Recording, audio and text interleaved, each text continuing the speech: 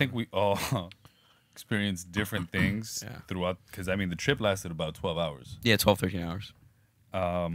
Some points were more intense than others, but one thing that you definitely do learn is the way that the earth just works together. Yes. I mean, we were on our backs just watching sacred geometry like for fucking hours. I was telling Kyle, I saw the interconnections that makes everything. Holy shit. You so see it. The whole fucking world just looked like the fucking inside of a Rolex watch. It looked like one of those it's like fucking patterns. You see how it works. It's like an anime when the characters just like set out spells. It was just that. It was just like fucking like you're like, fuck, like I felt like I've seen it before. Like I was like, oh, there So it is. the trees obvious. were luminescent, like in fucking Avatar, fucking like image of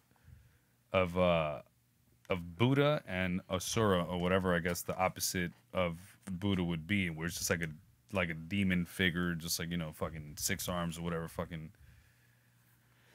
And between them were all these emotions ranging from happiness to anger, and everything just came into like one ball of light. So from one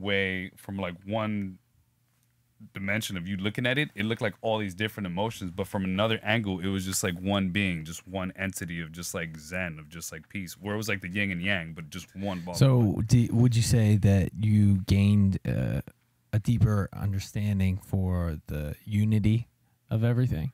Absolutely. Oh yeah. Absolutely. Yeah, man. It really, I think it just calms you down after that, because like I feel like just inherently just being born as a human, you're born with an intense anxiety. You're shoved into this world from a different dimension that was your mother's womb out into this crazy spinning rock in the universe. So I think people just have like this pent up anxiety because this is really fucking terrifying. So when you have an experience like that really breaks down what's around you and then who you are, I think you can finally calm the fuck down.